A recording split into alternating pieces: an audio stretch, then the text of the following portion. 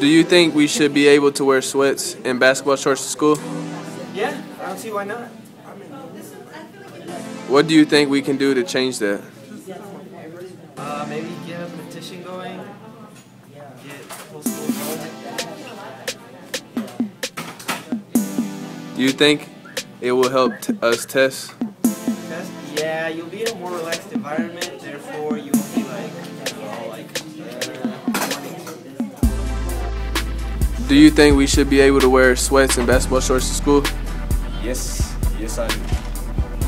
What's the reason why you think we can't wear sweats and basketball shorts to school? Because they're too easy to pull down. That's why. What do you think we can change, like, to do that? Like, what do you think we can change so we can wear basketball shorts and sweats? Oh. Nothing at all. They should just let us wear it. Because, like, that's retarded. Is it for our protection that the school doesn't allow us to wear sweats and basketball shorts? Would you like to participate in wearing basketball shorts and sweats? Yeah. Alright. Okay, so the way I've always heard it classically argued, yeah, this video is going to be on uniforms, school uniforms in public schools. Private schools, that's their own deal. But in public schools, recently my brother's school decided they were going to do uniforms next year. So the classical arguments are kids they take less time getting dressed, can't be bullied for their style or lack thereof. There isn't any distraction, so like if the girl has a low-cut t-shirt, which is outside of dress code, it doesn't distract other people. And it reduces dress code violation, which I believe is the strongest thing that makes them stop, which would go along with not distracting people. First of all,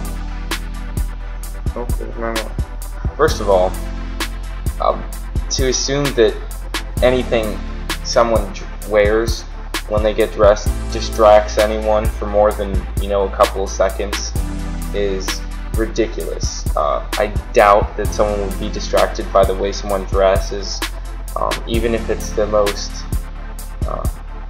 licentious dress that anyone could find.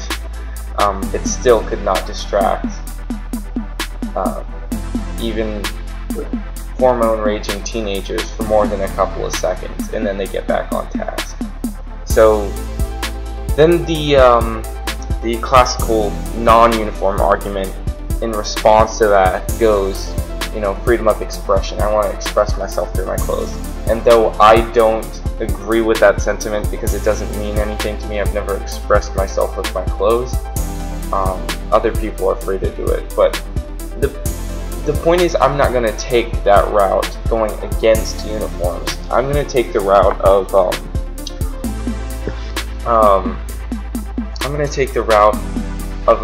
a more of a all of these are invalid and we should have our freedom. If you can't pose a good argument against having freedom to wear whatever you want, then you shouldn't be allowed to enforce uniforms. So the main way, whenever I went to the same high school as him, the way I've always had it said, with dress code specifically, is the fact that it distracts people. If you wear something, if a girl wears low-cut shorts, or if she wears a tank top or something, it's going to distract people. And I don't care if a girl came in with a bikini, it could not distract people for more than a couple of seconds. Kids do have short attention spans, but they're not that short. A kid's not going to sit staring at the same girl for for more than 3 seconds. That's, first of all, besides, the social coercion part, and, sociology, that the kid is going to be looked at like a weirdo for staring at a girl for that long. Besides that fact, it's just not that entertaining.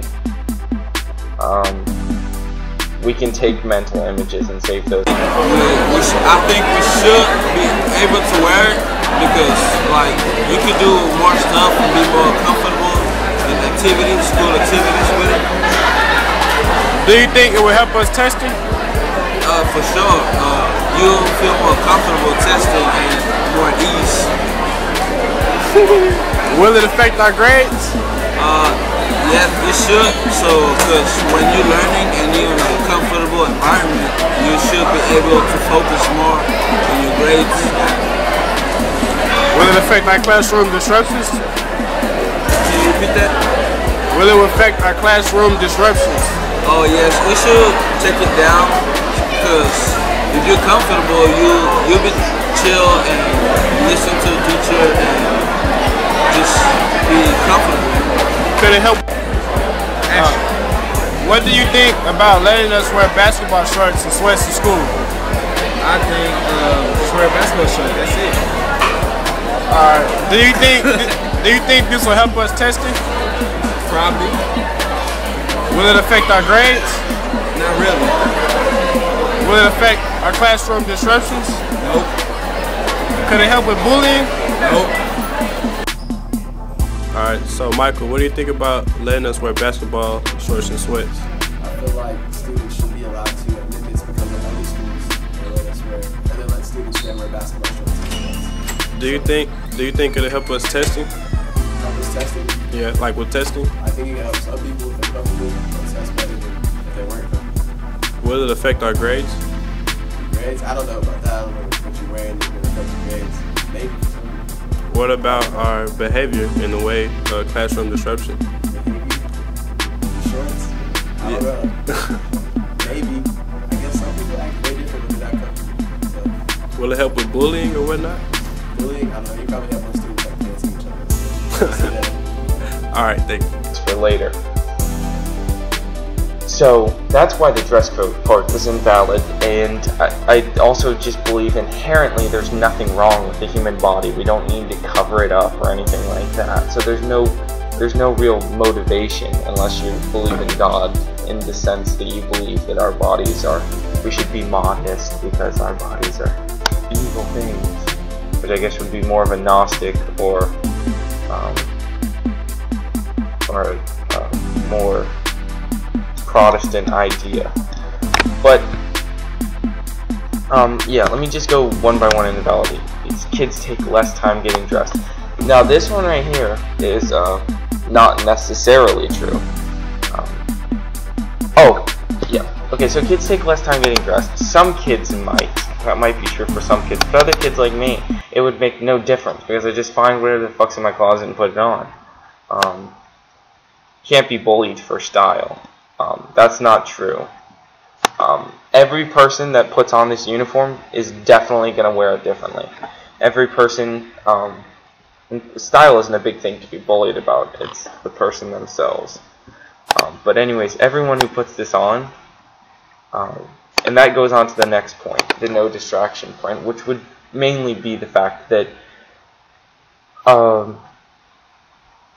there are going to be girls who are going to take their uniform and make it into something that would be what these people would consider a distraction. Not what I would consider a distraction, but they're going to cut or raise up, fold up their pants so it's still like low-cut shorts.